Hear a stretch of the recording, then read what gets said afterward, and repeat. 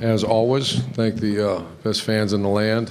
Great turnout, and it provided us a lot of energy on a noon kickoff. And I thought our guys responded well against a team that was swinging as hard as they can. Like some credit to Maryland. I know there's a lot of stuff out there, and you know, I can't stand hearing that stuff. I just like, you know, respect coaches, respect players, and I know one thing, they played their hearts out. So it was a good win.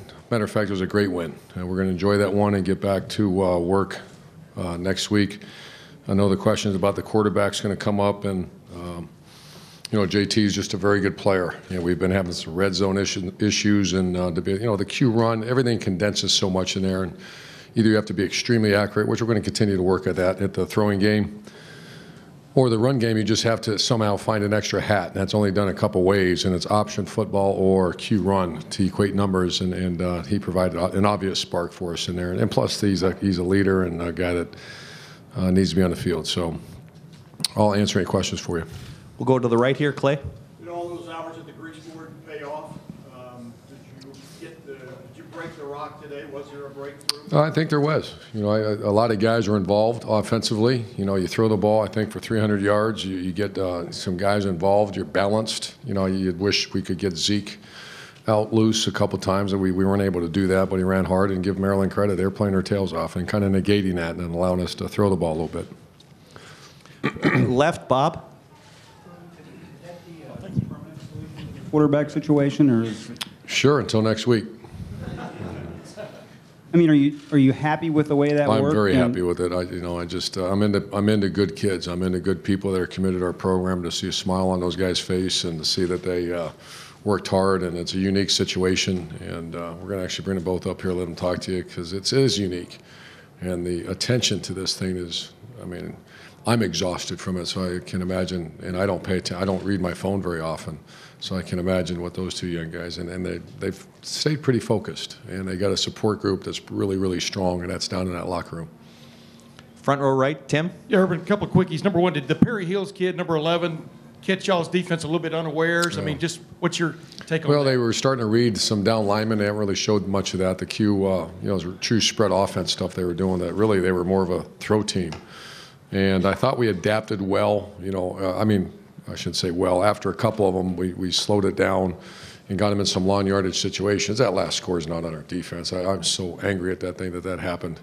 Our defense is done. Stay on the bench and just grind it out, and we snapped the darn thing like a high school team over as the guys had. That shouldn't have happened. So I'm not putting that on defense at all. And you know, a guy comes out, and athletic quarterbacks are something that's hurt us 2 weeks in a row. So.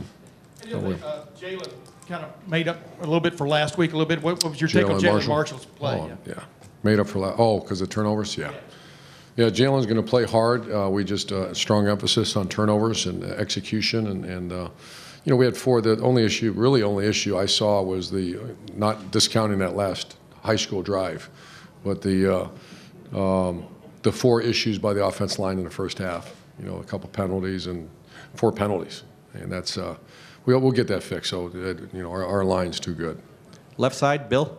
You're up 21-7 and driving. It looks like you have the game under control. Then they end up tying it. What are you thinking when it's 21-21 and you got yourself the game? It's come to.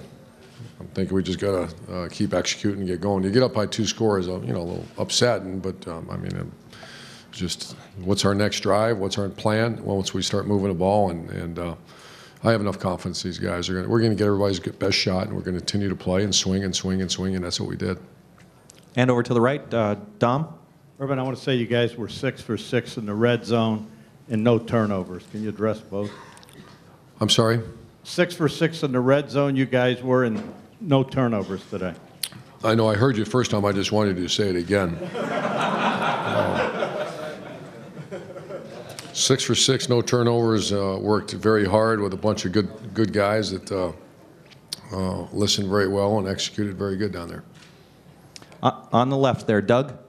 Urban, when you talked about the quarterbacks before the season, you kind of thought they had similar skill sets. What sort of led you down the path to the point where JT Barrett was sort of that situational guy today? Well, it was a little old school when you know, I kind of watched Tom Herman's, you know, what he did. I watched Houston play the other night under that tempo, and the tempo without a Q threat. And Cardell can. That's not his niche.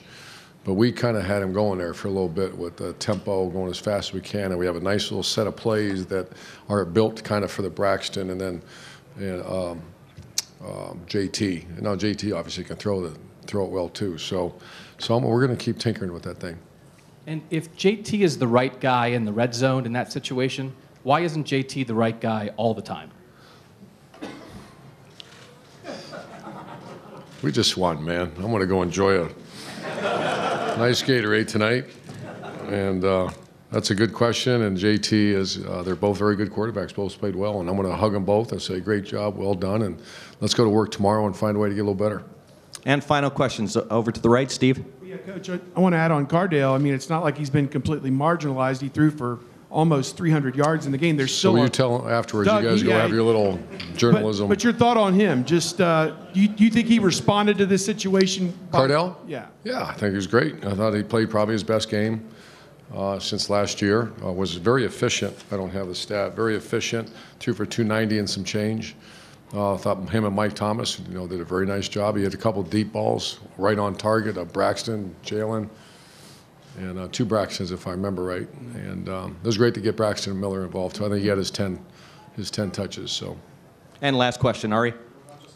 Braxton, 10 touches, a few touchdowns. It's been about a month since he's really taken off a little bit. What was it like just to see him going? And Once again, I'm so into good dudes, good guys that care about their program, care about the university, and to see his face. And I hope you guys get to see him because he had a nice smile on his face. And that's, it's not easy.